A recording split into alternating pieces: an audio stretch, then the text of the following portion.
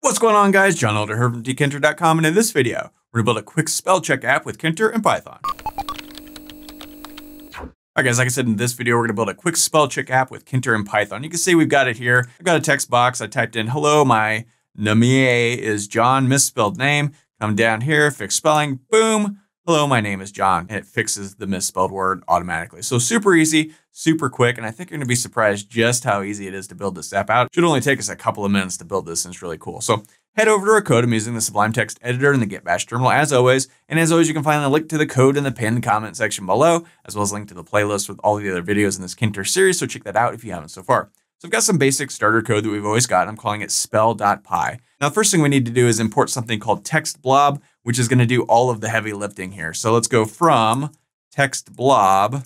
We want to import TextBlob. Now notice the capital T and the capital B in TextBlob there, but it's not capital the first time you write it. So just sort of keep that in mind.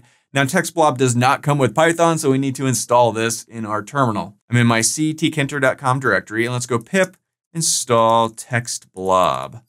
And I've already got it, so it's saying, hey, you've already got it, but it'll go ahead and install on your computer. Now we can head back over here and build out our app. So let's build out the GUI here. And the first thing we need is a text box. So I'm just gonna call it my text. This is gonna be a text box. We wanna put it in root. And let's give this a width of like 50. Sounds good. And let's just my_text.pack this guy. And let's give it a pad Y of 20 to push it down the screen a little bit. Okay, so that's good there. We also need a button. So let's go my_button. And this is gonna be a button. We wanna put it in root. Want the text to say something like fix spelling errors, something like that. And let's give this a command of fellerize or something like that. Call this command anything you want. So let's my_button.pack this guy, give it a pad Y of 20 to push it down screen a little bit. So, okay, we've got our basic GUI, very simple, not much here. Now we need this spellerize function. So let's define our spellerize function. And the first thing I want to do is I want to take everything that we've typed into the text box and stick it in a variable that we can do stuff with. So I'm going to call this get text, something like that. And this is just going to be my_text.get. We want to get everything in that box from position 1.0 all the way to the end of the box. So that'll grab all the text.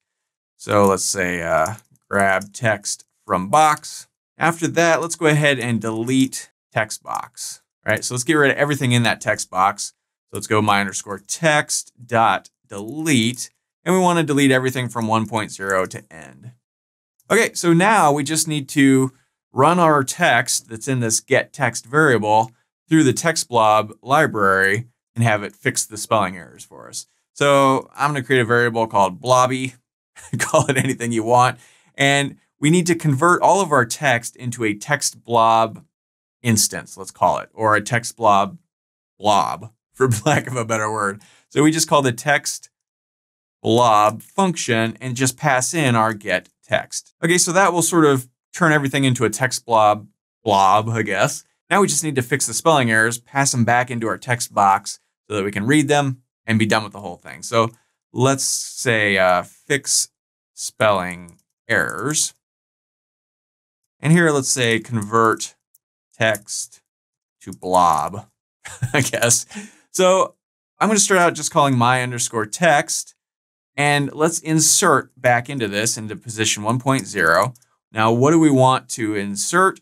We want to insert the corrected text. So we could just call our blobby blob, and then just call the .correct function on it. Okay? And that's all there is to it. That's all we have to do. So if we go ahead and save this, let's go ahead and run it and test it out. We can see again, hello, my name is John. Whatever. Obviously, we've misspelled name. If we click the button, fix spelling errors, boom, it says, hello, my name is John. And that's all there is to it. Now, we could get fancy with this and we can break apart all the words in our sentence and then sort of output the errors if you want to sort of keep track of what's been misspelled. Here, we're just saying, hey, fix it and move on.